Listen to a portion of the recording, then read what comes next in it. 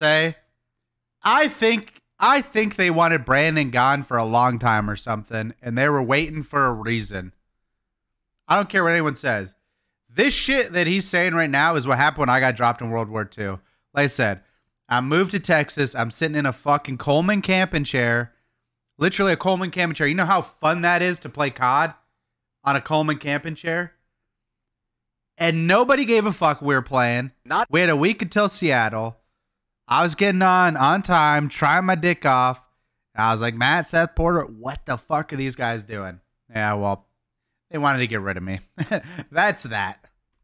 A single I think day, that's not what this a single is. day I could say with confidence. Actually, maybe a couple. And he probably feels how I felt. And it's kind of fucked up because out of the 2 months, I was fucking pissed. I think it's fucked up. Like, just tell me. The fact that they couldn't tell me, and I had to see some weird ass pictures with like Mad and Gunless, and it's like, oh, they're gonna do something, and then they get fucking Zinni and fucking Sam, and then they get smoked. So it was kind of funny at the time. It was pretty fucking funny at the time. 5, one person, 12:07 the next.